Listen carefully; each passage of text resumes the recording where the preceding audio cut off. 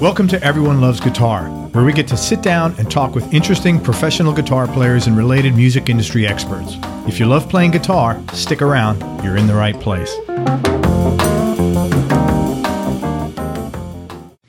Hey everybody, this is Craig Garber from Everyone Loves Guitar, and we have like an incredibly in-demand steel player, first call session guy, and we're with Russ Pahl, and he's also very unusual in that he's got a very interesting marketing technique for a lot of the things he's done, and because of them, he's like very in demand for all of them. So I'm looking forward to this conversation. Let me give you a little background on Russ. He started guitar at age 9. He started playing pedal steel at 15.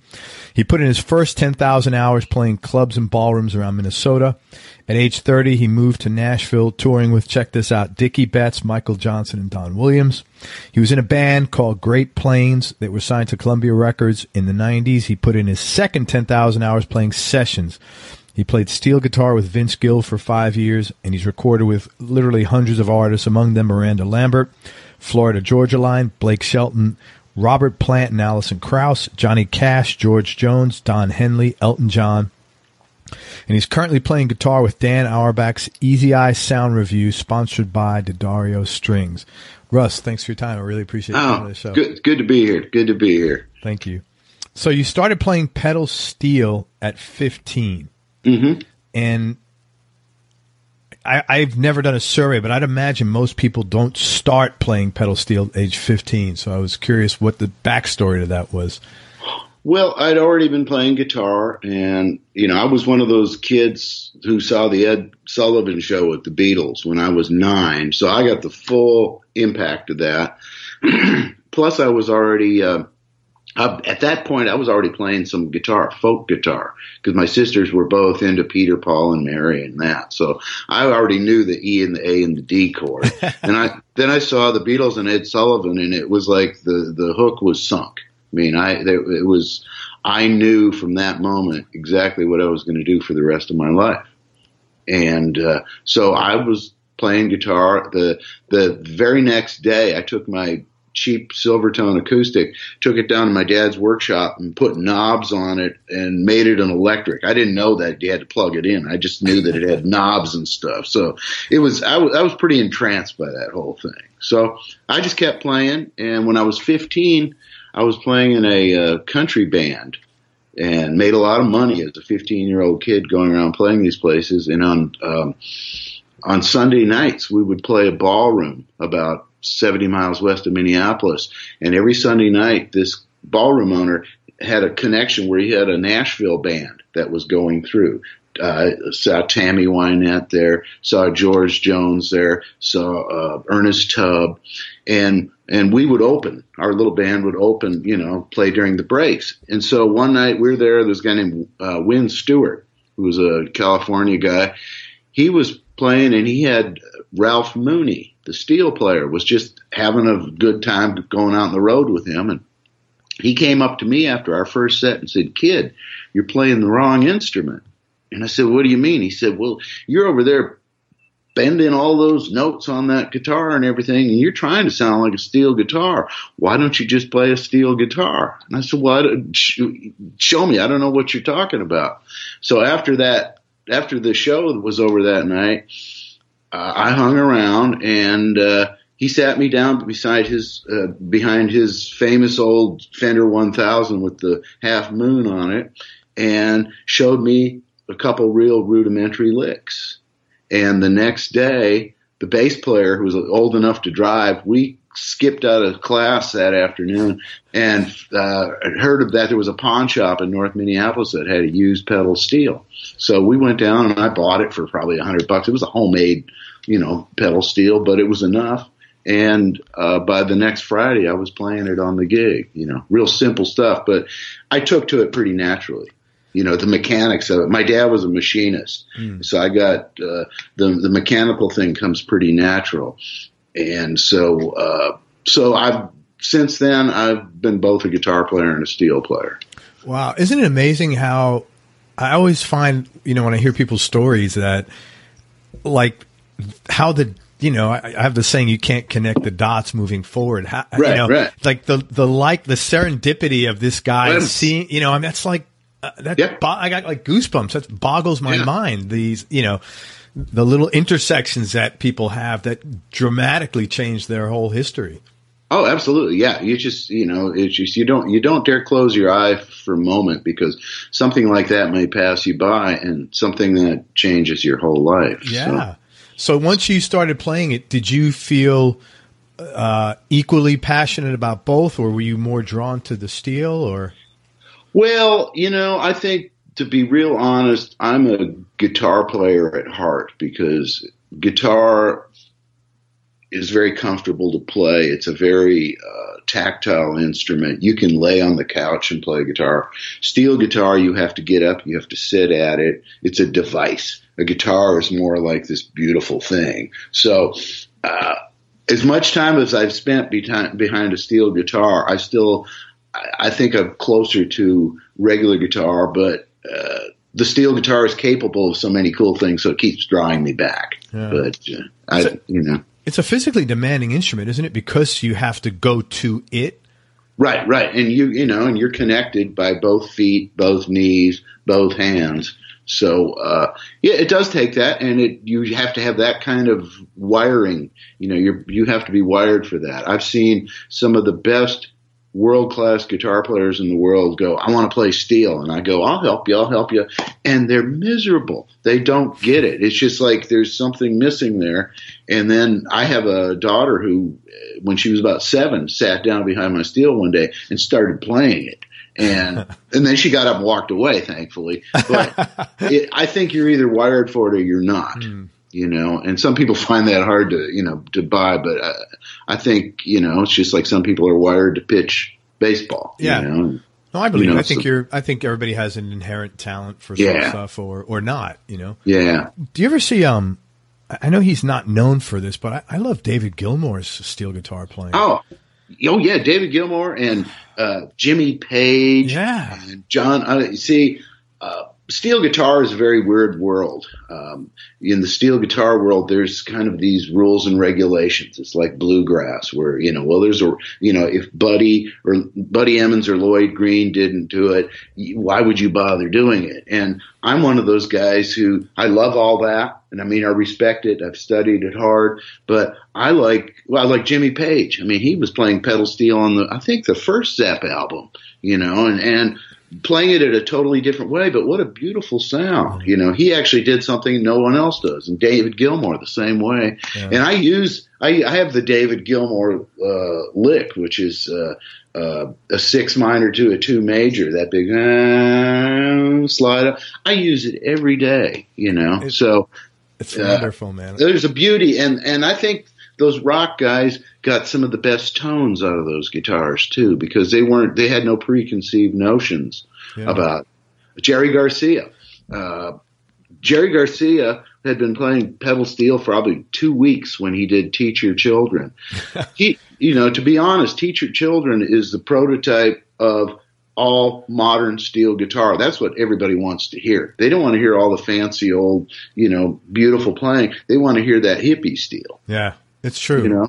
I'm just hearing that line in I've heard that song, I don't know, 500 times, 1,000 times, probably throughout my whole life. And as soon as you said it, that the line immediately came to me. It's so funny how certain things. Yeah. Well, it's deep in our psyche now. Yeah. So there's a lot. I've been walking a line with the steel guitar world, where there's all this tradition, and then there's all the, throw caution to the wind. And I like to embrace it all, and I think it's a great tone generator. I think, it's sort of been underexplored sonically. So I've done a lot of stuff. I wind my own pickups and everything. So I've made pedal steel pickups that are more like guitar pickups, and they work better with effects devices, boxes and distortions and everything. And so I've started kind of rebuilding the instrument from the ground up to play it more like a guitar. Dude, I think the Paul steel guitar is next in line, man. I have a vision. I don't know. I have a vision here, man. Pretty murky place. Make it happen. It seems like when I watch, go back to Gilmore because I've spent a lot of time with him. I've seen him play live. Unfortunately, not in person, but I've seen dozens and dozens of videos of him. Right. When you play steel versus when you play guitar, it seems like when you're doing those, deep, emotional, soul, long notes. Right. It seems like doing them on a steel is more of a connection because of, you're staring down at it. Is that correct or no? Or is it just depends Well, it can be. There's also a connection because you're operating, there's basically, my pedal steel only has 2 pedals. Some of them have like 8 or 10 pedals, but that first pedal is we call it the money pedal. It's the one that takes the B string and raises it a whole tone. You get da, and that's where half the emotion is. So you got your bar and you're moving the bar, but then you got that pedal and you got a lot of control in that pedal. That pedal is fine tuned, so there's a lot of expression in that. So yeah, you can. There's a lot of space between those notes. There's a lot of little increments. Yeah. So there's a lot of feel there. So yeah, the potential there is huge for a lot of feel. But then listen to Derek Trucks playing. Oh yeah. And yeah. And he doesn't seem to be lacking for the pedals, but that's where I see the future of some of the pedal steel guitars. Emulating what he's doing. He's almost closer to the human voice than a lot of steel players.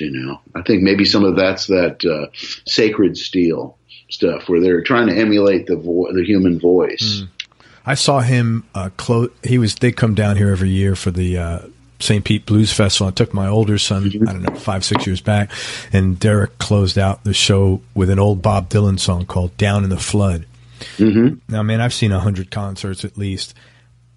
I had never, this was an experience watching what he did. This one song, I couldn't talk after. I didn't even know what to say. It was like the supreme being in the universe had just orchestrated that thing. And I was like, holy shit. I told my son, I said, Nick, you're never going to see something like that in the rest of your life. It was pretty crazy stuff. Well, I get it. He's got a connection, and he's one of those guys that comes along and redefines an instrument completely. Yeah. So when you're doing sessions, do you do mostly steel, guitar? Is it split? It's split. It's split. Depends on who I'm working for. A lot of the what I call the 16th Avenue Nashville stuff, the big pop records and all that stuff. I'm mostly playing steel, but then I kind of work a lot for people like T-Bone Burnett or Dan Auerbach. Do a lot of work for him, and I play more guitar. I like playing guitar because you can be involved with the rhythm section. Steel guitar is not the most rhythmic instrument. I try my best, but still strumming on a guitar is one of the is a very powerful tool. It's a drum kit. Yeah. Well, it must be really nice for you then to be able to go back and forth. It must really make it not dull ever. Oh yeah, no, every day is a new adventure, and generally I'm always challenged. It's like, everybody wants a little more than what I feel I can give them, so you gotta deliver all the time. So it's always challenging, and I still get up every day and grab a guitar. I got a guitar by the bed, and that's the first thing I do in the morning is get up, and it just feels good to the hands. It's very comforting. Yeah, it is. It is very. You know what I like most about playing guitar? It's you have to be in the present. Yeah.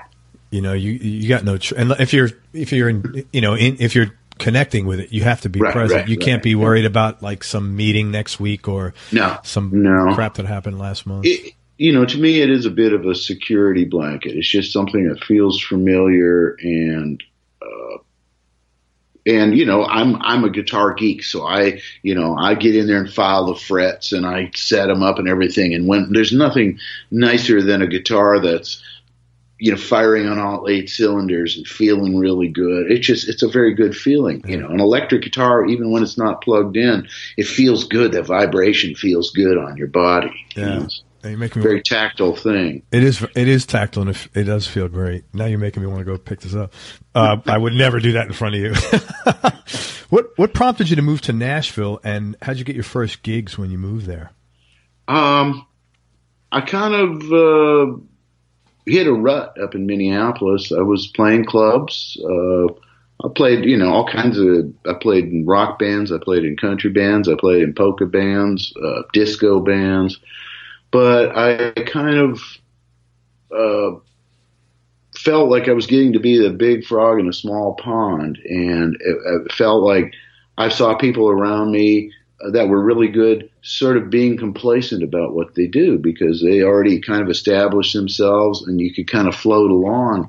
And I thought, I need to be challenged by this, and I thought I need to go somewhere, and Nashville seemed the obvious place to go. And I was right in that. Even to this day, I've been here for 30 years, and every day I play with some of the top players in the world, but every day I got to bring that game. I can never rest on any kind of laurels here because there's 30 people behind me that are ready to jump in. And I love that challenge. And so it was I needed the challenge. Because I just kind of got in a rut. How I first started playing here was I came down here and thought, well, I'll play pedal steel. So I came down, and the first couple months, every night, I would have my steel guitar in one hand, my amp in the other, and I'd go to all these little clubs, and I'd go and say, hey, can I sit in with you for a set? Can I sit in with you for a set? And they'd go, okay. Sometimes I'd set up on the dance floor, whatever. I'd play a set with them, and then I'd go move on to the next club. And I think it just bugged them enough where finally they go, well, we need somebody to substitute next week, this kind of thing. So actually, it didn't take too long. My first gig in Nashville was with Dickie Betts. He was living in Nashville at the time, and he wanted kind of a countryish thing. So through a friend, they said, we know this guy who plays steel, and he's got a pretty open mind about rock and roll music. So I ended up playing with him for the better part of a year, going out and touring and stuff. What was that like? Oh, it was great. Dickie is I think mercurial in that when he was on, he's the best. I mean, at that thing, that tone, that, he owns the thing. And then there was some nights, he had been through treatment at the time, so he was very straight. He was not drinking or doing anything. The rest of us were, but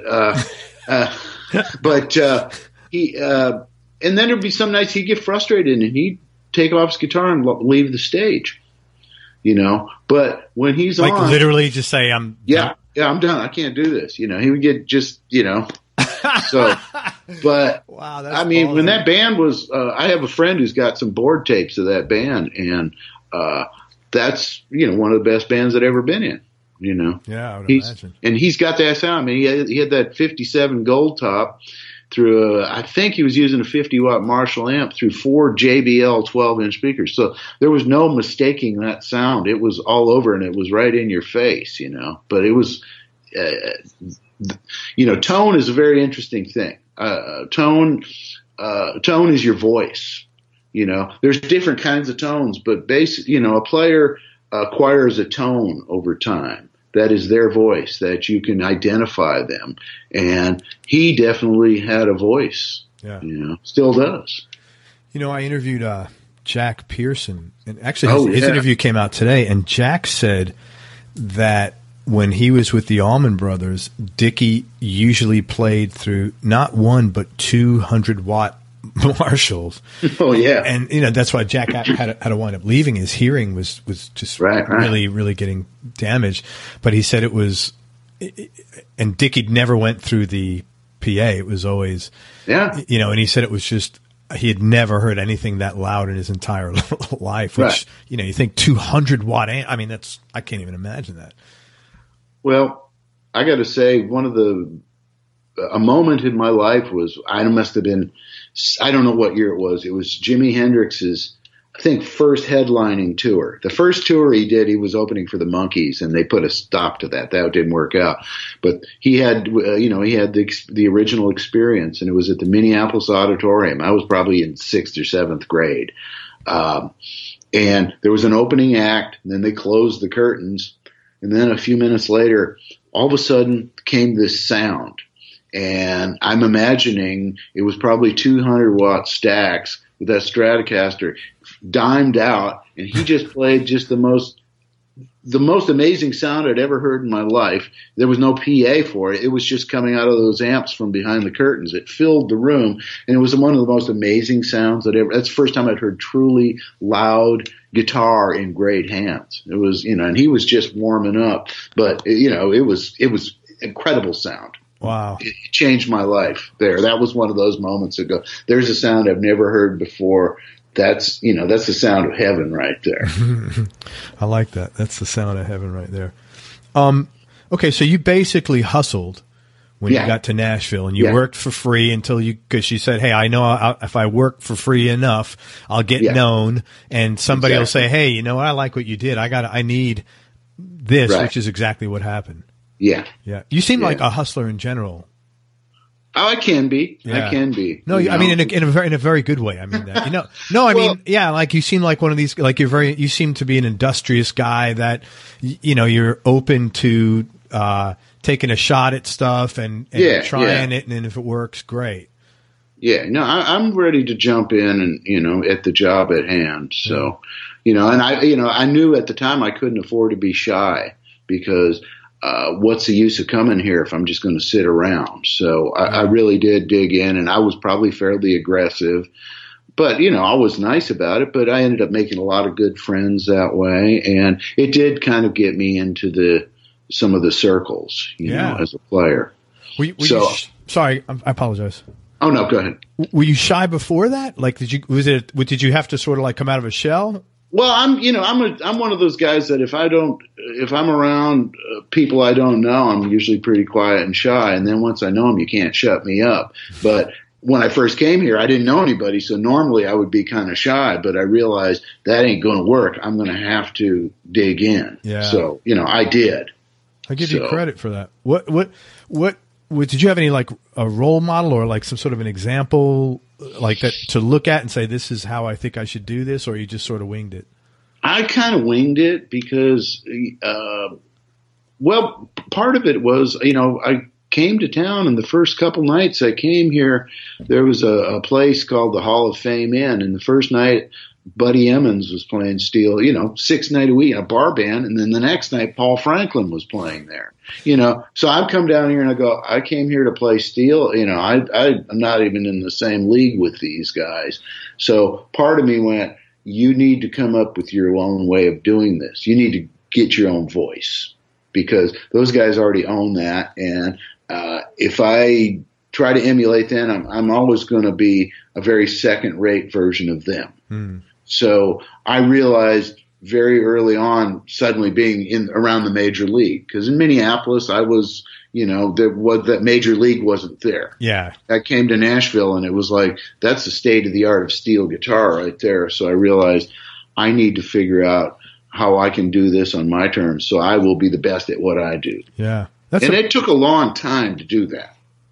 For me, it took many years to really get the proper voice. I made a few missteps along the way, but to have that, I think to have that sensibility of, okay, I need to figure out, these guys are great. I know I'm not them.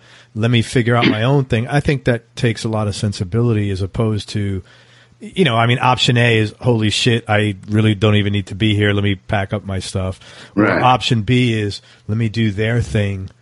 But I think that's pretty impressive that you said that. It's like very industrious. It's just, it's a survival instinct. Because I knew I could go back to Minneapolis, but I would probably become a hopeless alcoholic because I would have been bored. Yeah. Playing in clubs, that's a bad combination. You know? Yeah. So, and this is where the major league was as far as music. I mean, this is where all the the infrastructure for the music businesses, all the booking, all the management, the record labels, all of the working bands, the recording bands, everything was here. So I knew everything I needed was here. I just had to kind of establish my own voice in it. Yeah. It's funny. I've interviewed a number of guitar players, and whereas your experience was with Buddy Emmons and Paul Franklin on the steel, they all have the same experience. And the story goes, I came to town and I saw Brent Mason. Yes. And I said to myself, I don't even know if I should be here. And it was their version of, what you just said. But exactly. They did, like Johnny Highland would go and watch him every night and bring a little cassette tape in his pocket and record him. And then so he'd go home and learn his licks and just say, okay, well, he could do this. I could do, so everybody has their own, but it's a similar version of, oh yeah. There's got to be, I think, a little bit of righteous indignation to make, well, if he could do it, I could do it. I think to make it work for anybody to be successful in some ways. Okay, so your first gig was with Dickie. How did you get into session work, and how did you stay in session work? Because you've had a very long career in doing sessions. I mean, it's not easy. Well, it's not so much anymore. It's to a lesser extent, but there was a whole industry in this town, and there still is to a lesser extent, built around demo recordings, publishing demos.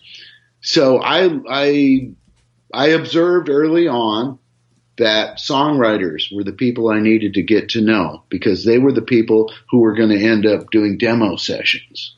Because I could go to session musicians all day long and say, I want to get into this. And they're going to go, well, great, but I'm already doing it. Why would I want to help you? You know? So I started meeting songwriters. I started hunting down songwriters, and some of them I would actually write with a bit, but for the most part, I just tried to go, hey, I'm around. I'll help you if you want to go do, let's work on some stuff here.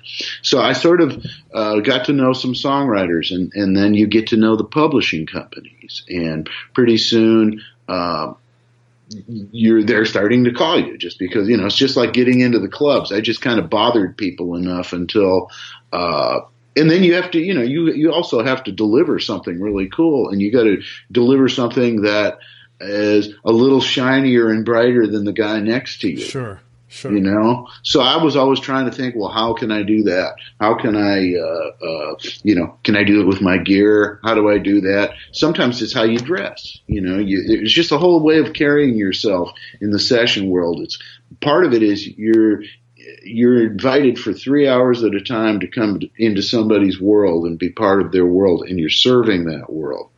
And a big part of it is you can't come and be grumpy. You got to come and be a positive force in that. You can't come in and take over. You got to come in and, check out the room and go, well, somebody so-and-so there seems to be in charge, so let's just go with what they're saying. Sometimes you walk in the room and you go, nobody's in charge here. Let me lead this a little bit. Everything is different. So it was a matter of, I call it reading the room. You just got to go into each situation. And here we would do that 3 times a day. All through the 90s, I played at 10 in the morning, 2 in the afternoon, at 6 at night. And a lot of times it'd be 3 different places and 3 different complete groups of musicians each day. So you just learn to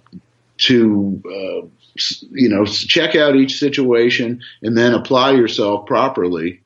And then you start learning song structure, being around the songwriters. And pretty soon you become a better arranger than any of them, because you've been around 800 songs so far that month. And I go with gut instincts. There's a lot of times I'll go, that bridge is pretty good, but if you put 2 bars of a 4 chord at the end of it, I think it would have a nice resolve into your last chorus.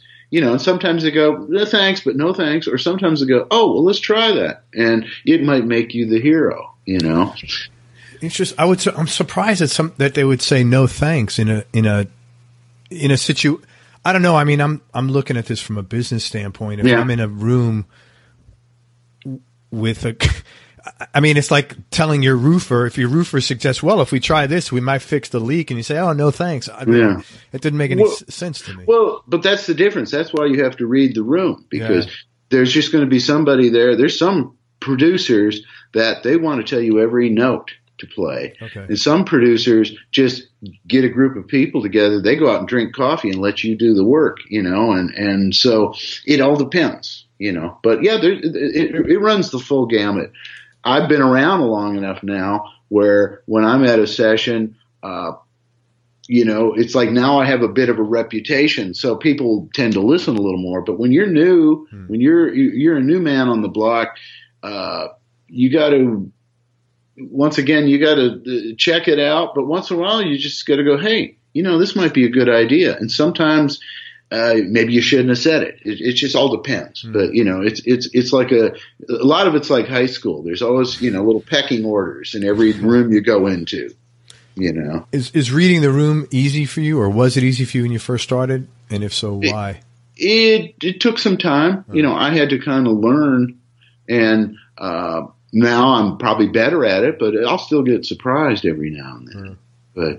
But I think that's a real important thing, I suppose, in any kind of business. You just got to go in and you sort of see what's the pecking order here. Because there's generally going to be a pecking order, especially if money is changing hands. Somebody's going to be in charge, and there's a lot of musicians that are I call them, there's broadcasters and receivers. There's some people that they talk all the time, they play all the time, but they don't listen. And then there's some people they're the quietest ones in the room, and they're listening. And those are the ones I tend to go, what do you think? Yeah. Because they're actually listening. Some people aren't really listening; they're just putting out information. So it's got to find a balance between those.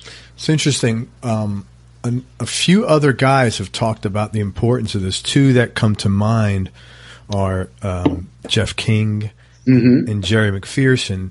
Yeah. And like you, these are two guys that are like, first call, always busy. And I think that being aware of that is probably a very strong reason why, being able to negotiate a crowd of people, three times a day for 20 years, you got to get some pretty sharp skills doing that. Well, you got to know when to crack a joke or when to not crack a joke. You got to know when to, maybe it's time to break the ice, or maybe it's time to just shut up and play, That's an exact quote that someone else said. I just needed to shut up and play. Yes. Talk about, for each of these artists, Russ, if you could talk about how you got the gig and the nature of the engagement, and maybe if you have an interesting story about working with them. Okay. First one is Robert Plant and Alison Krauss. I have friends that have been in the T-Bone Burnett camp for a while, and they were always going, one of these days, I've been telling T-Bone about you, and one of these days, and one day I got a phone call going, Russ, it was like 9:00 at night. Man, we're over here with Robert Plant and Alison Krauss, and T-Bone would like you to come over. So, I packed up my steel, and I went over to Sound Emporium. So I got over there about 10:00 at night, and I walk into a full room of world-class musicians. Only one of them I actually knew, the bass player, Dennis. Other than that, it was all new people to me. I had met Allison once before, and it was, go in, they're already working on the song. So it's sort of, things stop for me to carry my steel guitar and amp in, set up. Well, I think you aren't self-conscious enough. Yeah. So, and anyhow, I get set up, I kind of get tuned, they get the microphone on it, and then this big, tall, blonde guy comes out, T-Bone Burnett, comes over, it's nice to meet you. And then he looks at me and says, I don't like steel guitar licks. He turned around and walked back to the control room, and we started. Hey, I'm really happy you're here. Yeah. But I knew exactly what he was talking about. I got it. Luckily, I knew that meant he doesn't like just what you would expect steel players to play a lot of licks. He expects you to play the song. And I've worked with him steadily since then, and wow. we've never had that discussion again. It was an understood thing, and we've never discussed how to play since then. So whatever he asked you to do, you did. Yeah. So he wanted the steel in the background, is what he was saying. Well, he wants you to honor the song. Honor the song. Don't show that how good a steel player you are. Show how good of a song guy you are. And it's about and it would be, there's times to step out, there's times to play solos, but is it serving the song? And I think he'd run into a lot of, I think he just associated steel guitar with this kind of guys that play a lot of fancy licks, and then they're basically plugging their licks into the music somewhere, where it was more, no, he wants you to play the music. So anyhow, we reached a very good understanding. At the time when he said that to you, how many years of experience, how long had you been playing? A long time then? Oh, yeah, I'd probably been playing 30 years. Okay. No, I knew exactly what. So you weren't intimidated. You just understood. He wasn't intimidating. He was just explaining. Oh, no. Okay, so okay, that's great. Yeah, he was just kind of laying out, this is what I would like from you. Yeah. And luckily, I had enough experience to know exactly what he was saying. And like I said, we've never had the discussion since. I would actually rather have a guy that is so direct like that. Yeah. To be honest with you, because at least you know expectations and you can meet them. Yeah. I much prefer that than like somebody who's passive aggressive and kind of like, it's just for me anyway. That's a much better way of communicating. I would have appreciated that, a guy like when he said that to you. And like you said, you've been working with him for ages, so it worked. Yeah. Well, luckily I got it. I could have taken it wrong, and I could have been intimidated by it, but it actually sort of reassured what I would have done anyhow. Yeah. Yeah. So, Elton John, hardest working man I've ever worked with, or one of them. Once again, it was with T-Bone Burnett. And basically they had been working on a record with him and Leon Russell. And, they wanted steel on a song. So, he set it up with a friend of mine, an engineer here in Nashville. And we did the overdub here in Nashville on our own, and then sent it back, and they put it on note for note on the record. And they put together a tour with a band that T-Bone put together, and to go out and do probably 7 or 8 dates with Leon and Elton. So the first day at rehearsals out in Los Angeles, I get there, and Elton's already there playing piano. I mean, he was the first guy at rehearsal. He would be the last one to leave, and he rehearsed as hard as anybody. I mean, he wasn't phoning it in at all. I was very impressed with that. And he was he was great to me. For the first couple days, I was just kind of the guy over there playing steel, but he would come over after that and go, I really like what you're playing. I would like you to play more, because you don't need to just play what would be on the record. He said, I like the way you are negotiating the chord changes in my songs, that it doesn't sound like a steel guitar playing licks. Once again, it was like I was looking for pivot points, chord changes in the songs, where the steel works really good, especially those first 2 pedals when you're, pivot back and forth between a 1 and a 4 chord. I usually hunt for places in a song where there's pivotal chord changes, and it's a very expressive tool. So he got that, and we got along fine. That's cool. I meant to ask you one question. The first time you saw Robert Plant, was it weird?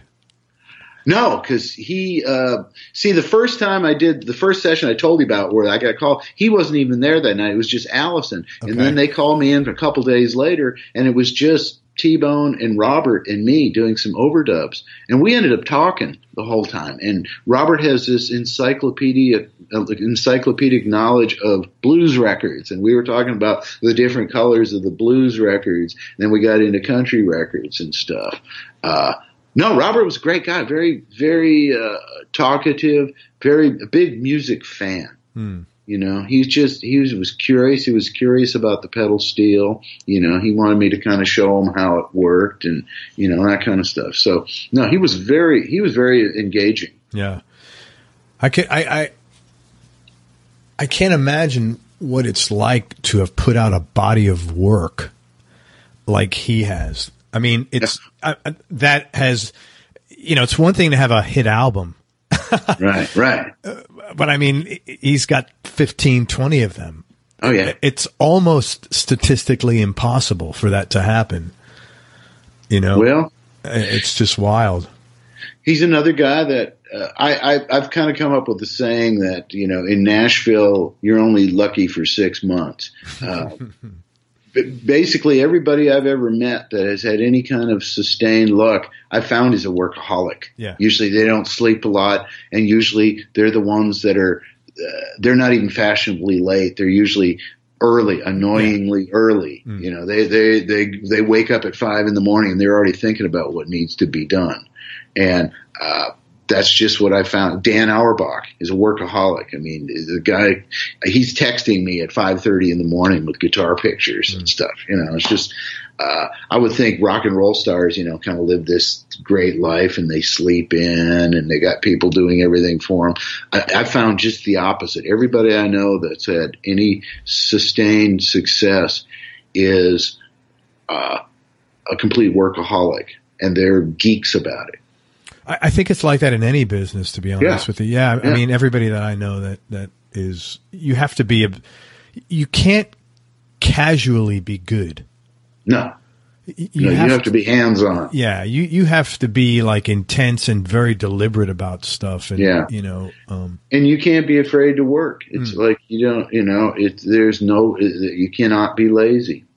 No, laziness, you never get anywhere. God, no. Yeah. Talk about your experience with Dan. How'd you get the gig and any cool stories? Well, Dan, he lived across the street from Buddy Miller, who's a guy I work with a lot. And one day Buddy called me and said, there's a guy who lives across the street from me. It's Dan Auerbach, and he's looking for a steel player, and you're the guy. You know, he needs you. Is it okay if I give him your number? I said, yeah. So Dan called me himself and said, man, can you come over this afternoon? I'm working on something. I'd like you to come play some steel. So I go over there, and he's working on a record with a guy named Bombino, who's a Tuareg tribesman from somewhere in East Africa. And the whole room was full of these guys dressed in headscarves and everything. And I walked in, and he said, just go do what you do. So I sat, and I ended up spending the next 3 days with them playing this music that was, none of them spoke English. They spoke French. Their manager was with them, and that was their common language. And we did that record, and I actually went, and right away I knew Dan Auerbach was some guy I wanted to hang with. I just right away recognized there's something there. And so I gave him the pitch that I've never given anybody else. But I pulled him aside and said, Dan, I really like you. I'm here as a steel player, but I'm a guitar player, and I would like to play guitar for you. And I said, that's pretty presumptuous of me because you're a world-class guitar player. But I said, I think I have stuff that you would be interested in as a guitar player. And please don't just limit it to steel. And we've been working ever since. That's awesome, man. You know, and we've become, we're fellow guitar geeks. Yeah. We're always sending pictures, the guitar pornography, look at this guitar, look at that guitar. And we play a lot together. And I play some steel and stuff, but we're touring. I don't even bring a steel guitar, steel guitar. I get to stand up right next to him, and we face off. We've worked out all kinds of dual leads, and we feed off each other. I think he enjoys having a foil. He'd been in a band so long with one other guy that played drums that I think he really enjoys having a guitar foil. That's great, man. And I really enjoy it. So it's a lot of fun. That's fantastic. I think that I applaud you for doing that, and it would seem most musicians would not do that, because I think a lot of musicians I talk to, they're very awkward when it comes time to use the word pitching. But like, I think most of and I don't know why, because, I think, there's a difference between, like bragging or, and, just being a jerk than just saying, hey, what you said, I've got something to offer you and I think I'd like to try it. And, what is it like, why would someone say no to that when it comes down to it? And if they do, what's the downside? Right. There's always just the fear of rejection, but this is probably a lot like going to those clubs early on. I think I felt once again, I'm, if I don't really know somebody, I'm usually pretty quiet and sort of observing. But once in a while, I think you need to speak up too. So, and that it worked. It worked that time, and Dan has become a great friend, and he has boundless energy, and as soon as I get done with this, I'm going to go. The other day, I said, I play slow banjo. Did you know that? And he said, what do you mean? I said, well, 20 years ago, I was playing banjo on every record in Nashville. And I'm not a banjo player, but I know how to play a slow roll, and I can play with a click track. And I'm not afraid to play something really simple and dumb. So I told him that a couple weeks ago, and now I keep a banjo over there. And he called me last night and said, "Can you come over? It'll take 15 minutes. I want to put a slow rolling banjo on this song." Cool. So it's just little things like that. So it's so much of being a session player is not about being a master of an instrument. It's about being more of a master of song structure and what to put in there and go, this song could use a propelling force, something, maybe that rhythmic banjo would be good, or maybe a chink guitar or something, just different things. And you just have to be able to, or I do anyhow, every once in a while I'll just go, I think you could use this, the record's missing an element here. So let's try putting in a tremolo guitar, or let's put a high-strung acoustic in. It's a palette of sound, and records are like a painting. There's shading, there's dark lines, there's places where there's a haze, all of that stuff, and learning the shape of a record is really important, and then being able to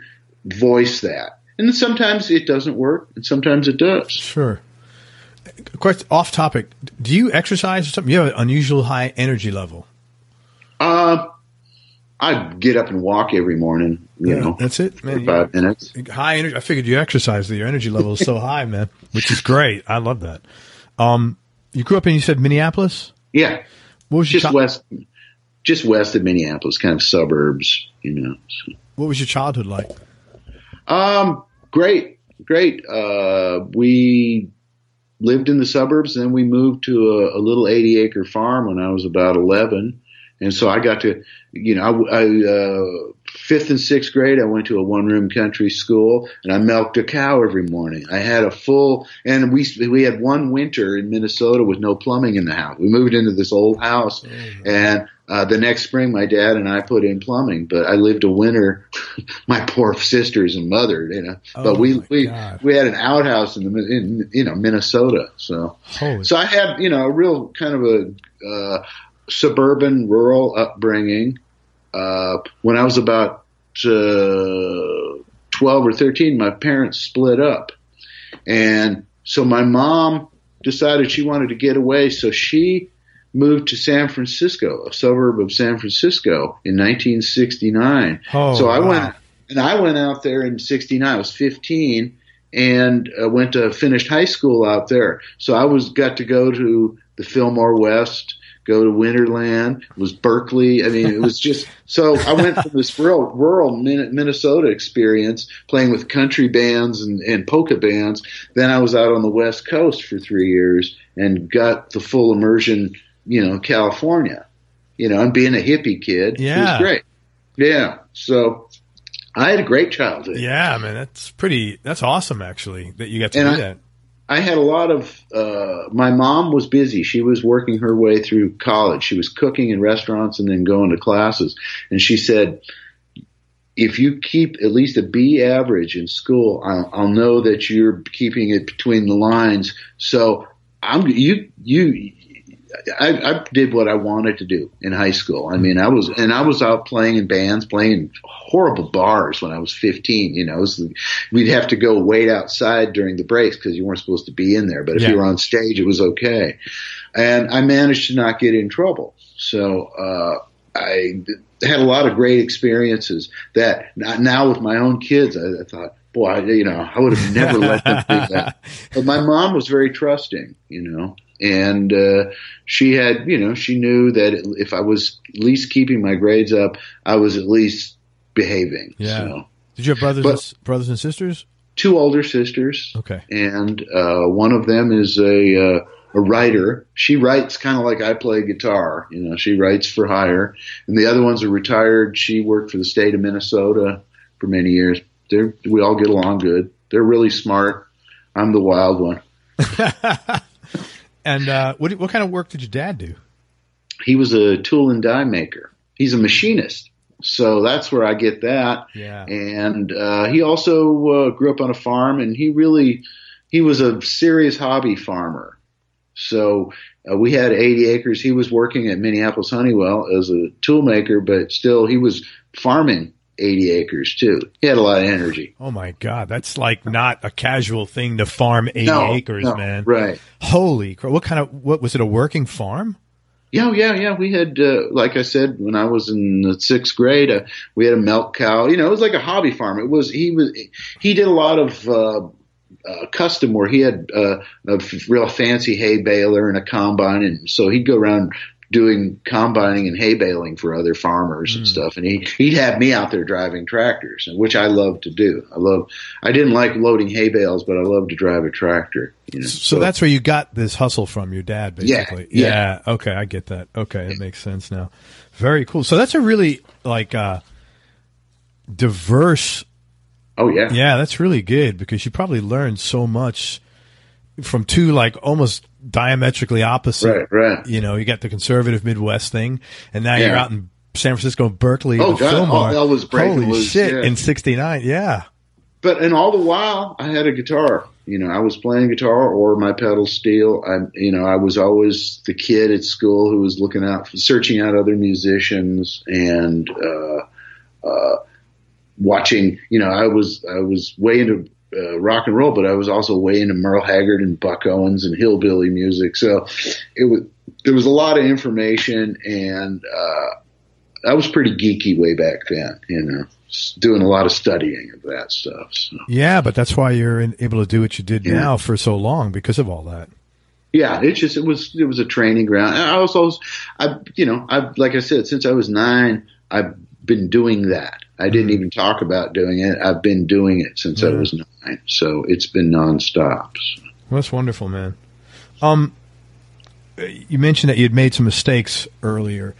Everybody pays tuition as far as making mistakes. I was wondering if maybe you'd be so kind as to share 1 or 2 things mistakes you made and what the lessons were that you learned. Well, I think really the mistake would be just staying with a comfortable situation too long. And that's what I did. I kind of have a 3-year limit now to most anything I do. It's just after 3 years, it's kind of time to move on because you can get complacent. And that I would say, when I was in Minneapolis, I should have dug a little deeper and got out of, I had some situations where I was making enough money to get by, and I really wasn't progressing musically. I was just kind of having a lot of fun and playing in bars at night. But for a couple years there, I did hit a rut. That would, so. I don't think I ever made any horribly tragic mistakes, but I think there was a few years there that I probably wasted. Yeah. I think everybody could look back on their life though. And I mean, how many mistakes, as far as wasting time, right. It's tuition like you don't know, it seems like. Yeah. You got to learn somehow. Yeah. Yeah. If you could go back, let me ask that afterwards. On the flip side of that question, is there anything that you did that you think at the time was out of your comfort zone, but turned out to be a good thing? Oh, once in a while, I've been just in a band where I was beyond my abilities, to play a certain style of music or something. And at least my way of approaching it is, I found that I could actually end up being comfortable in the situation, not by doing what was expected of me in that genre of music, but just applying what I do to that kind of music. I don't know. That probably sounds a bit confusing. No, it sounds like you, instead of worrying about what you thought you were supposed to do, you just did the best you could with the tools you had. Right. You were Russ Pahl. Yeah. And not work. Yeah. And you did the best Russ Pahl could do. Yeah. And that's just kind of my modern approach to everything. Anyhow, just try to give it my best shot at what I do, and don't try to do what somebody else does, because for the most part, I'll have all their phone numbers, and it's easier to call them and get them to do it. That's funny. I interviewed Reggie Young, and I'm sure it's a story that you've heard. He was on a session one time early in his career when he had just come to Nashville from Muscle Shoals or from Atlanta, and he said, Reggie, do a little Grady Martin on there. And Reggie turned around and said, hey, he lives in Nashville. Yes. Like, get him in here, and he said everybody was laughing. He's a very humble, he said, I didn't really mean to be a smart aleck. I just meant you can get Grady in here. I don't need to be, and he said everybody was cracking up. But I think that's the same thing you're talking about, man. Yeah. I kind of, and once again, you get to a certain point. I'm 64 years old. I've been here a long time. I'm relatively established. So there's a point where you just go, hey, I don't mind sharing. It used to be, well, I had to have, I wanted to have it all contained. Now I realize, man, there's a lot of other people. It's okay to share this. Yeah. And I don't have to be the only guy. Yeah. And actually I take a lot of pleasure in, being able to, people call me to do something that I either am not interested in doing or I don't have time or something. And it gives me a lot of pleasure to be able to share that with other people and just go pass that on, so I like that. And I feel like I'm at a point in my life where I'm comfortable doing that. Maybe there would have been a time where I was more competitive. I don't feel as competitive anymore. So. When you get to that point, doesn't it because I'm just the different person I know now. I'm 10 years younger than you, but around 50, I got to the point where I'm like, I kind of realized that I'm responsible for X amount of the stress in my life. And I'm like, I don't have to do that This is optional. And I'm opting out now, Well, I found that there was at 50, you had that. And then at 60, you have phase 2 of that. Okay. And you just realize so much stuff that you sweated over, all the bullshit, just doesn't even matter. You take on new stuff, you start taking on that, all your friends are getting sick and they're getting old and all that business. But there's just a lot of stuff that I just don't even care about anymore. It's funny. I laugh about it, and I try to tell my young friends, you don't need to worry so much about it, but that's wired into people. So, there's only so much you can do about that. Yeah, absolutely. But life should be pleasant. Life really ought to be. Yeah, that's, I saw this, I saw a documentary on the making of Dark Side of the Moon, and Roger Waters said something in there, and he said, most people are born and we are all preparing to do this when that happens.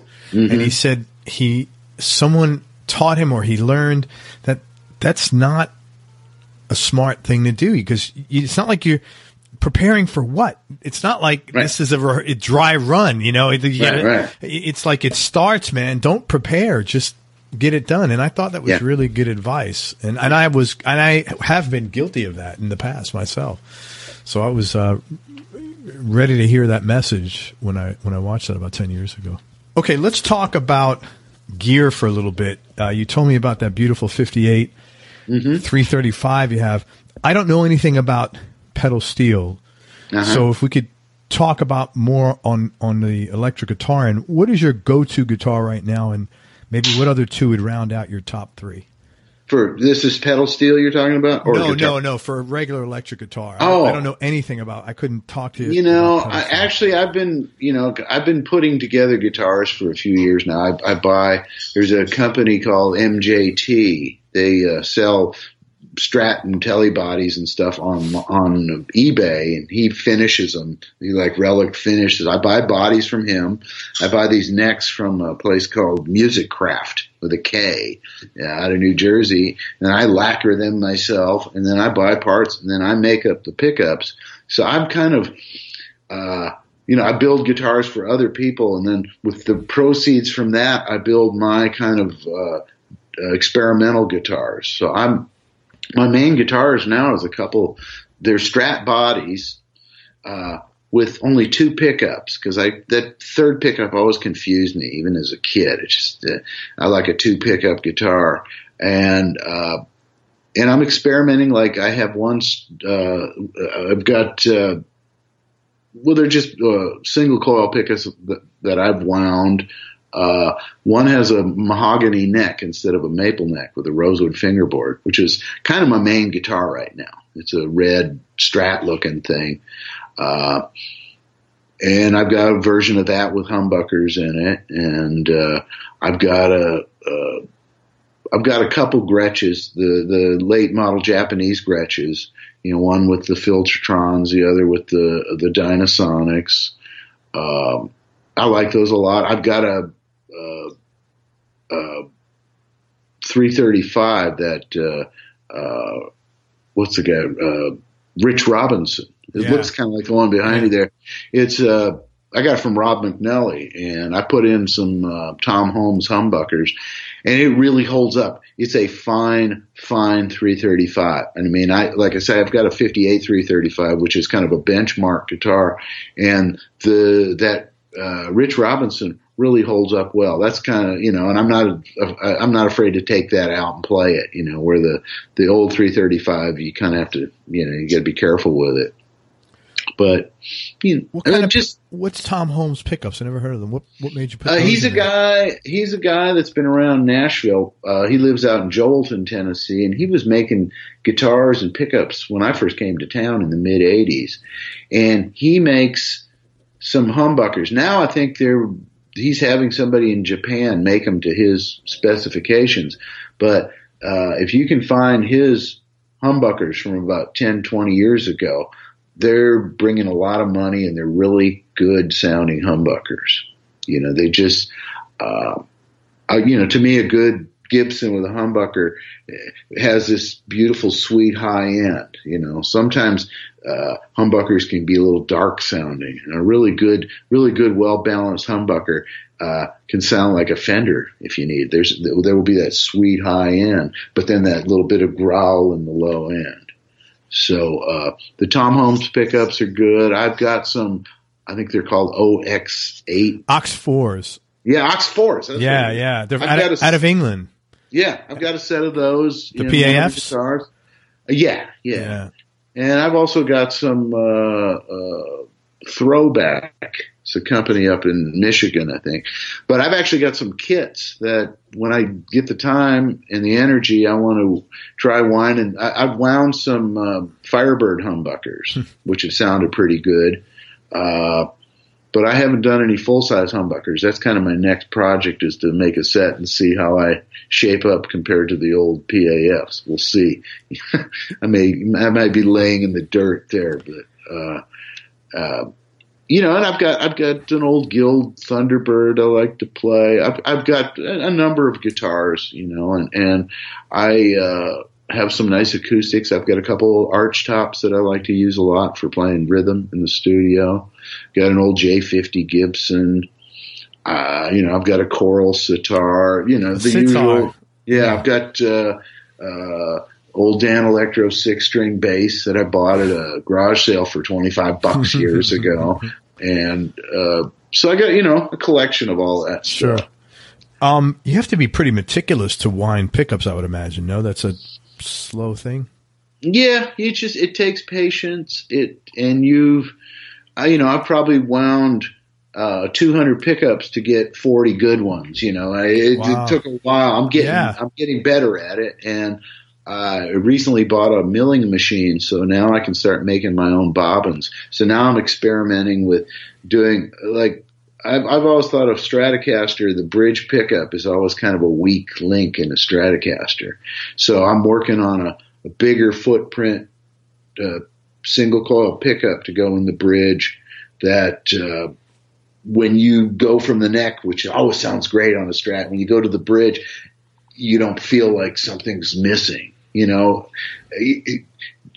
to one, when you're in an airport and there's those walkways, that are, and you're walking along, they move and you're cruising along, and then you get to the end, and you know how you feel, it's just kind of like everything kind of slows down.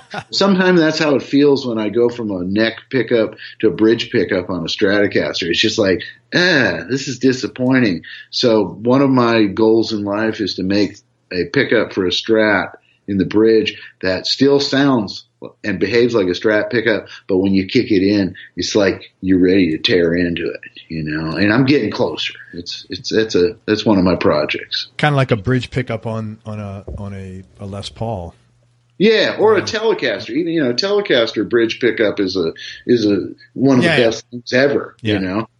But the neck pickup on a Telecaster can be kind of iffy. Yeah. So I'm playing around with the chemistry of that stuff, just mostly for my own curiosity. Sure. And I just want to tell the listeners that like 3 or 4 very top end session players have told me how good Russ's guitars and pickups are, but you cannot buy them. Well, kind of what I'm doing, I tried custom making a couple guitars for people, and I don't like doing that because they get this, they have all these expectations, and I just feel like, I don't want that pressure. So kind of what I do now is I build a guitar for myself, and then it sort of filters out to somebody else, So there's a guy named Guthrie Trapp who's a good friend of mine, and he's got one of my other guitars. And the other day, actually a couple months ago, I sort of gave him my favorite Telecaster, and he hasn't given it back. So I guess I need to. Is that the green one? That's not yours. No, that's it's an older one. There's a gold one he's got, and now there's a Sunburst that he's been playing a lot, and I kind of wish I had it back, but it's in such good hands that it's fine, I'm interviewing him tomorrow, so if you want me to... Oh, okay. Tell him, hey, Russ wants his Telecaster back. It's very gratifying for me to hear really world-class players playing on my guitars and just go, wow, I'm inside that guitar, especially the pickup winding. I feel like, I'm really pretty heavily involved with that. So it's satisfying. I make my own steel pickups, and I have a friend, a guy named Jeff Surratt, who lives just outside of Nashville here, and he builds Show Pro is the name of the company. And he was actually an apprentice to a guy named Dwayne Mars, who was one of the major guys at the old Showbud company. So there's a direct lineage from the old Showbud company in his guitars. And Jeff's built me about 5 guitars, and every time we do it, we get further out. I've been experimenting with a longer scale length, just different construction of the body. I have a guitar now that is truly badass, and it's very modern. It does all the modern trickery that I would like to do, but at the same time, on a dime, I can turn left and play straight country with it, and I don't feel that it's lacking in anything, and that's something I've wanted to have my whole life is a steel guitar that could play country and rock and roll, all seamlessly. I can see why you wouldn't want to build guitars for other people, because I could see the joy and the fun in this, and then when you have expectations, it's sort of like it puts pressure on you, because then you want to deliver. You don't want to do something that's half-assed, and it's like it takes the fun out of it. I totally get that, man.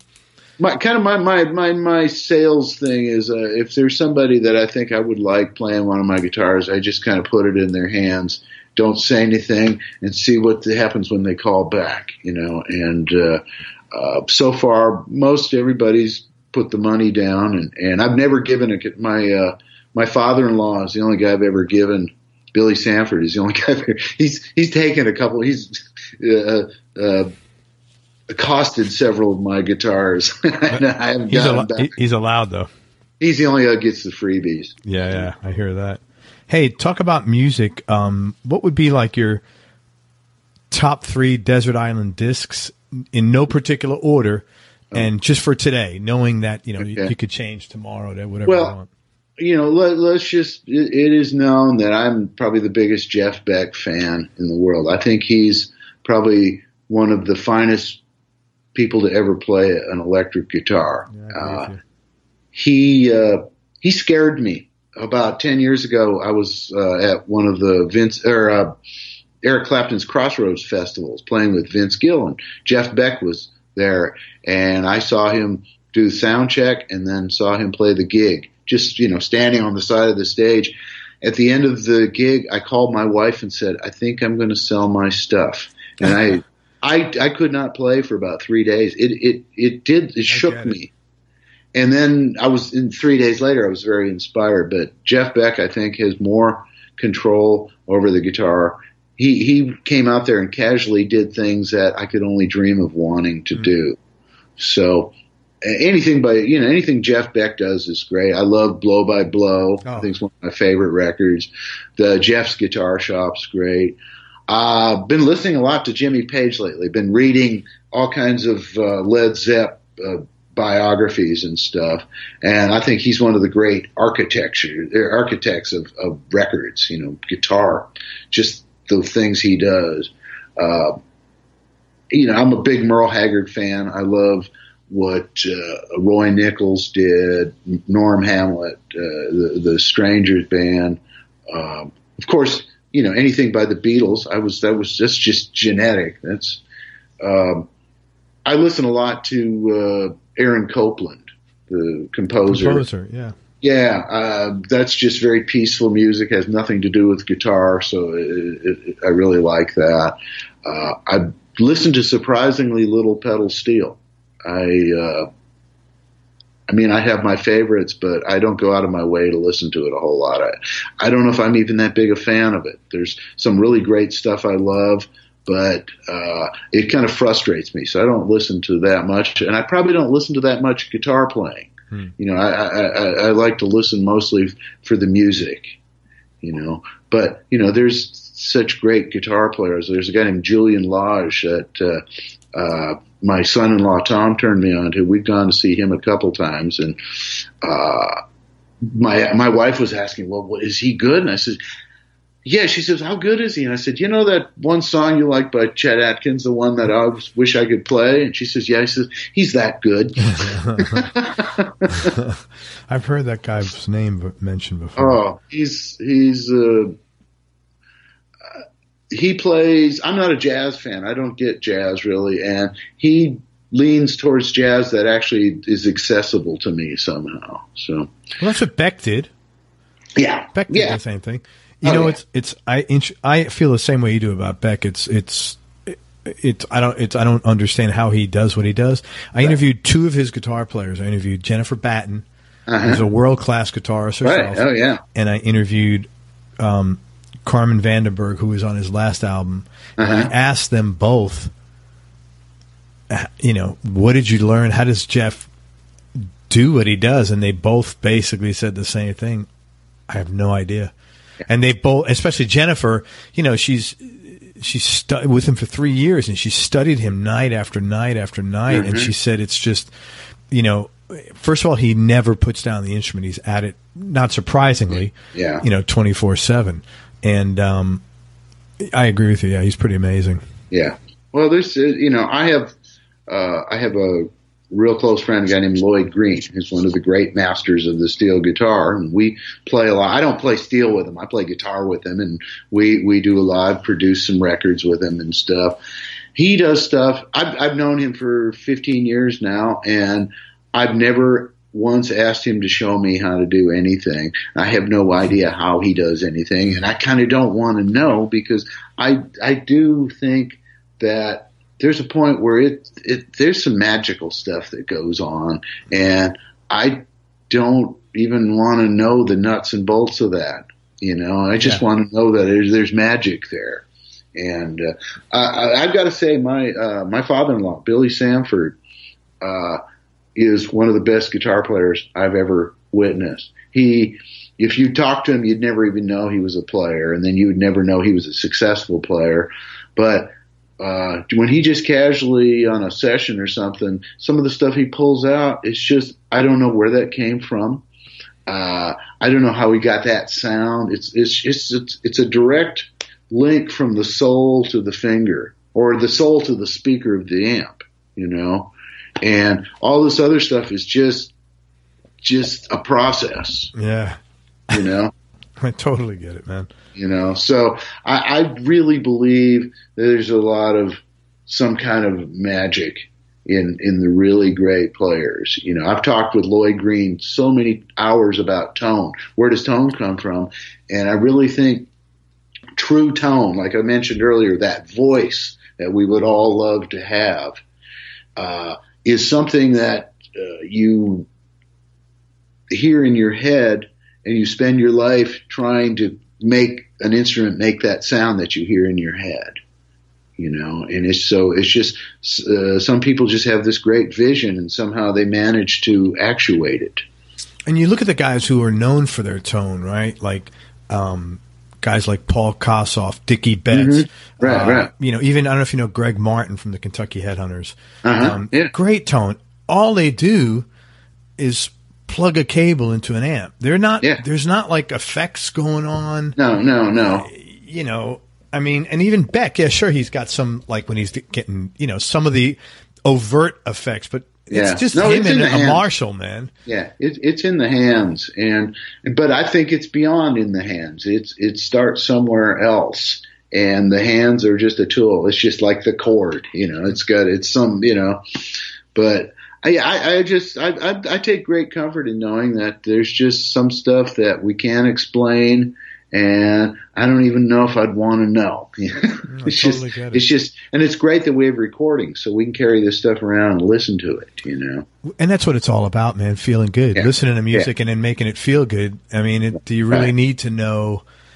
I don't really know.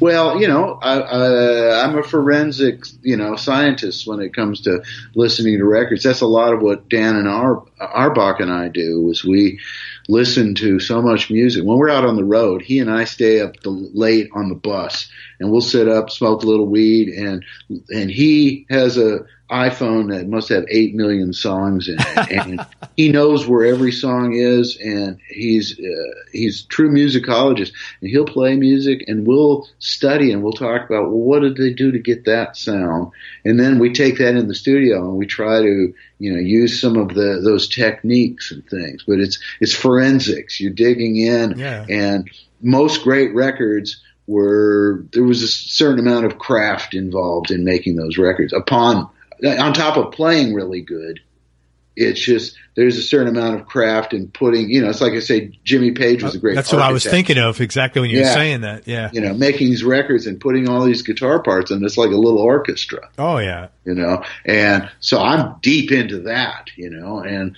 that's part of why I guess I am invited to play on sessions, because I take the time to dig and go, well, this needs a little part here in this kind of range. It doesn't need to have any low end. It should have a little sparkle on the top, maybe a little bit of a wobble, and then a little haze around it. So there you're trying to put into words, but then you figure out a way to get that sound, and you put that in there, and suddenly there it fits in that record, and it's like fitting a shelf in a kitchen. You just need to go, well, there's a need there. We need to do this, but it needs to do this, But having that creativity and the knowledge base, you've got the arrows, all the arrows in your quiver, so that you can pull them out. There's years of doing that, and it's a benefit to have that, man, in a situation where you're making a record. It's pretty cool. And and so much of it is not about using all your arrows. It's just finding the right one. Yeah, the correctly placed arrow. Yeah, which is much more valuable than just throwing 10 of them out there. That right. Maybe they work, maybe they don't randomly hit. Yeah, I totally get that, man. Russ, throughout this whole journey, musical journey, what is something that you've learned about yourself? Well, I've learned that, I don't know. I'm just very curious. I'm always picking up magazines. I'm always looking. I'm one of those guys who sees some little gadget, and I'm the guy down there sticking my nose into it, trying to figure out, well, what makes that work. And I never recognized that earlier in my life. I must have been doing that, but I really do like to snoop in to see what makes something work. You know, and it's funny. I just said there's some parts I don't want. You know, I want to be magic, and I don't even want to know about that. But everything else, you know, I'm digging in. If there's something that I can take the top off and look inside and see why that thing spins faster than that, I'm the guy who's going to do that. So I'm really curious.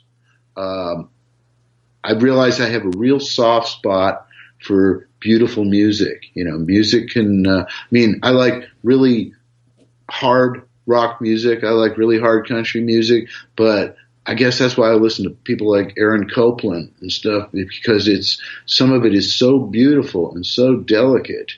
And I like the fact that a grizzly old fart like me can still be moved by something so beautiful. You know. Do you remember when Emerson, Lake and Palmer did some of Copeland's stuff? I don't know if you remember. Oh, yeah. That was really cool stuff back then. You never hear stuff like that, man. I mean, that was such – I remember the first time I put that stuff on, I was like, wow. Well, if you listen to just listen to like the Appalachian Suite, which is a ballet. If you listen to that and then go to any movie of the last 60 years or 80 years, you realize that Copeland sort of is what movie music is. Yes. To me, he kind of invented what modern movie music is. And I don't know, my wife and I have sort of got in it together. We've always got that playing. The other day I was with Lloyd Green, the steel player, and I needed to chill him out. We had a big show that night. He was all nervous. And I put Copeland on. He's going, what's that? And I said, Aaron Copland. He said, that is so soothing. So. Well, I'm going to have to write that down too, man. Yeah. Check more of him out. Yeah, there's beautiful stuff. Are you and your stuff. wife musically compatible? Yeah, she grew up in a musical household. Her dad was a world-class guitar player. Yeah. Except that sometimes I get a little loud. She's very comforted when I'm noodling on a guitar in the other room. She said that's what I grew up with. Daddy did that all the time. Right. He'd be noodling. Yeah, she turned me on to the American Songbook. I was not interested in anything by Irving Berlin or any old standards. I just didn't have time. And she sort of got me in that direction, and now I can't get enough of it. What great songwriting.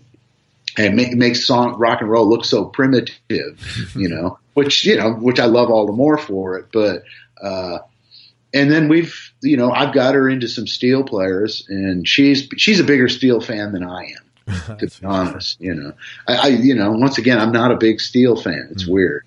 Oh, I can understand that, because I kind of understand your sense of that everybody has their own way of doing it, and you almost don't want to know, as long as you've got your thing and you're comfortable with that. I totally 100% get that. I write ad copy, and funny enough, I feel the same way when it comes to writing copy. There's a lot of certain principles people use, and I'm like, you know what? Good for them. I'm really happy. I don't want to know because I like what I do. I like how I do it. I don't find it manipulative. I don't want to open a box of things that may damage what I've really worked hard to. So I really do understand what you're saying there. Yeah. Totally tell me something about yourself people would either be surprised to hear or might find a little odd. I don't know. I don't know if I can answer that. So. I'd have to think too hard. I always say on these, I need to get the wife Yeah. Because, well, yeah. I know if you pulled my wife here, she'd give you a rundown of probably 20 things that she thinks are odd about me. And by the way, I want to tell everybody, congratulations to Russ. He's been with his wife 27 years. That's more of an accomplishment than you being successful in Nashville for almost 40. That's hard work. We've it's been sometimes a challenge, but we've come out the better for it. We've come out much the better for it. So. Yeah, of course it is. You can't be. Yeah. It's tough, man, being in a relationship for that long. I hear you totally. Yeah. What's your strongest personal quality, or did you answer that before with your curiosity? You feel? I think curiosity, and then I don't know if I always had it, but I've learned that to keep going until something's finished. There's I think that is something that I've sort of developed over time, but I used to kind of give up on things. And now once I get going, unless I just see that it's going absolutely nowhere, I will try to at least see it through to the next notch. Yeah. You know? Well, you come across like that. I'm surprised that you even used to, you seem extremely perseverant. Favorite and least favorite part of your job? And I know you have many hats because you got session and you got touring. Yeah. Well, I don't know. I love the puzzle of taking a song, right from the work tape where somebody's just written the song and there's no frosting on it at all. It's just the melody and the words and a couple chords. And I love trying to see that picture and see how that evolves. That's probably my favorite thing. The least favorite is hearing the work tape of the song with just the words and the guitar chords and realizing that is not a song and still having to do the same thing to it. I've learned, maybe in a way I'm a bit of a snob, but I did so many in the 90s. I did so many publishing demo songs that I really learned song structure. And I like to think, for the most part, I know when a song is a song, and then there's a collection of chord changes and words strung together that aren't a song, that don't move me. And sometimes it's really hard to try to make something out of that. That's not an uncommon answer for session guys. You know what? Jerry had the best title. He called it song triage. Yes. And he said, when you get a song and it has no business being in there, right, and it's dead on the stretcher, and no amount of those heart paddles are going to, he goes, but you got to basically make chicken salad out of chicken shit. Those are my words, not his, but. Yeah. Well, no, that's it. That's exactly it. So, that is the hardest part. Yeah. That's a number of session guys have said that. If you could go back in time and do one thing differently, either personally or in your business world, what would that one thing be, if anything? I would have learned to read music like I read words, because it makes my job a lot harder. If somebody sings me a little melody that they want in a certain part, I have to learn it and memorize it, where I wish I could just, like some of my friends do, they just jot it down on the paper. They don't even learn it. They just jot it down on the paper. When the time comes, they play it. Yeah, I get you. Another, not an uncommon answer. Yeah. Toughest decision you ever had to make, or hardest thing you ever had to do?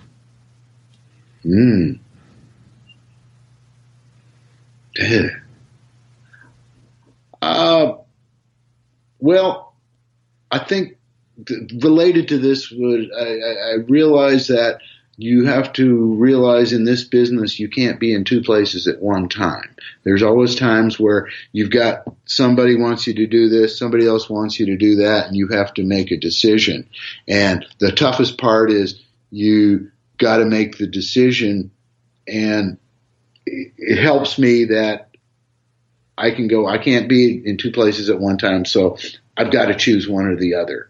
But sometimes it's really hard for me to make that choice. And I don't know if that answers your question or not. I may have dodged your question. It was a dodge, but it was a fair dodge. Like I always think, because this is an unfair question, because life is so difficult. And like I always think, God, if someone asked me that question, I couldn't give them the real answer to that, because it was so it impacts other people more so than me, and I could never, that's a tough question. I don't live with a lot of regret. Yeah, you don't come across as a guy who would have a lot of regrets. I think you're one of these. You seem like one of these guys where you have been curious about stuff and you've checked it out. Yeah, and you seem like really open to doing stuff, and what the hell? Why not? Yeah, like you said, you're supposed to be here to be happy. Yeah, Last question, man, and I can't thank you enough for your time and your candor. It's my pleasure. What's been the biggest change in your personality, Russ, over the last 10 years? And how much of this change has been deliberate and how much is just a natural part of aging? Well, I think it's more than 10 years, but I've become, there was a time many years ago, in fact, I was, recently got together with some old bandmates from the 70s, and I realized I wasn't a very nice guy then. I wasn't, very concerned about what other people thought or felt. And I feel that I've become more compassionate towards the people I'm working with, especially artistic people. And a lot of times I would just not say anything rather than say anything good or bad. Now I try to say something good to people because I know that when people say good things to me, it helps me and it doesn't hurt to say that. Yeah. And I think that's where I've probably changed. I don't know if I'm a nicer guy, but I'm more demonstrative about my positive feelings to other people. Interesting. Has your wife noticed that? I think she's, we've been around for 27, 28 years. I think most of it may have come around that time. She might have been part of the mellowing agent. Good. But, I think she, it's probably had a lot, to do with me just realizing that it wasn't that I was ever said nasty things about people, but I just didn't say anything. Sure. And now I try to go out of my way to say something positive, whenever I can, because I find that it helps. I don't say hollow things. Yeah, but I think it really, even if it just improves a situation or makes a person's day, it's hell of a lot easier to just say something nice and supportive than just give them that sly grin, Yeah. So I totally get that. So I think she's probably she's been a mellowing agent for me. Good for you. 27 years of mellowing. Good for you. Yes. Hey man, I wish that I could promote something of yours.